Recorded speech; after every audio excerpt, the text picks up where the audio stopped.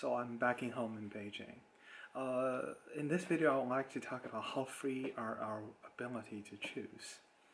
In Matthew chapter 19, verse 23, Jesus said, "Truly I tell you, it is hard for someone who is rich to enter the kingdom of heaven."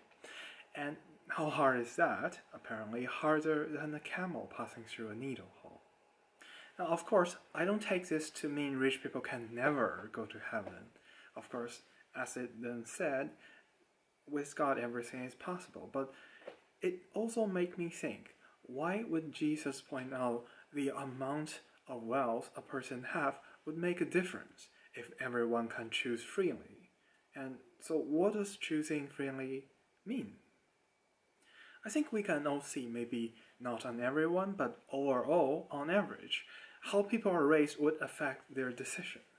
For example, I'm raised Chinese and I prefer to use chopsticks to eat my food, which might be uncomfortable for someone else to use. I think as Jesus suggested, same is for Christianity. If you are raised in a family that teaches how bad Christians are, I mean, there are some bad Christians out there, as well as many good Christians, but if we tell our children only about the bad Christians, would you expect, on average, they become more or less likely to become a Christian? And if our ability to judge can be affected by the environment we are in, is you have been given a free choice to believe or not really a good argument for those who rejected Christianity to not receive salvation through Jesus Christ? I mean, I could be wrong. I know I'm just human, so if I'm wrong, please definitely be kind and tell me your understanding of how free will works in the comments. And because what I'm about to say next kind of builds on the current understanding I have about free will. So, if you're not raised in a Christian family, becoming a Christian does take some effort. You need to say yes to some strangers knocking on your doors, and you need to take your own time to attend classes, to study the Bible and stuff.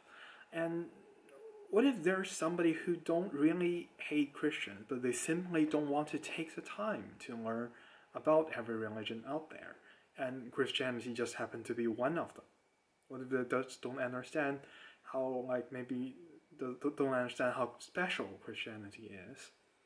And don't we all turn down some of the invitations to learn about a new religion simply because of the sheer number of religions that are out there? I mean, yes, they have been given a choice, but is that really a fair one? And what if they already have another religion and they think they are already saved? Or maybe they think they don't need to be saved and they just never give it a thought. How could those people who turn it down with their ability to choose, no matter by accident or because they already believe in another religion, how could those people realize the mistake they have made? And the last question I have is, what if we are in that place right now? What if we have accepted the wrong religion with our ability to choose, or rejected the right one, like I might have? How can I realize it? How can we realize it? Thanks for watching this video.